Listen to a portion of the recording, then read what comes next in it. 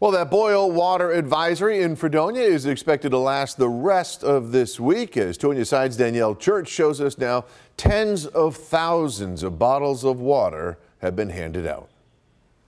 So many students are adapting to a new academic year, but at SUNY Fredonia, they're also having to worry about finding clean drinking water.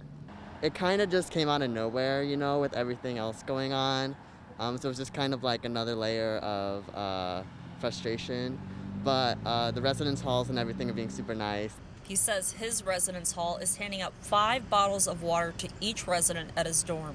While he is able to boil his water, not every student can. Our main focus has been on the college campus students. They have roughly 1,900 students there who do not have the means or the ability to boil water in their dorm rooms. Fredonia's fire chief says this is the first time the village has handed out bottles of water during a water boil advisory. Whether you're a student or not, the village still has 54,000 bottles of water on hand they are passing out. That's after the village's water was deemed to be too cloudy and have disease-causing organisms by the Chautauqua County Health Department. Mayor Doug Essex says it's an issue impacting the entire town.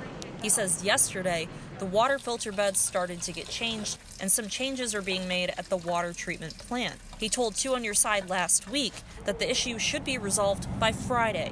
As of right now, everything's still good to be done by Friday. That's all up to the health department right now. Yes, originally that was my original thought, but things have changed since then. And but the progress is being made, the upgrades are being done, and the health department will make an assessment on Thursday.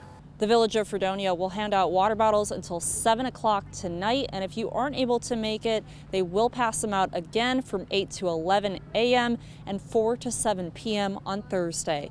In Fredonia, Danielle Church, Channel 2 News.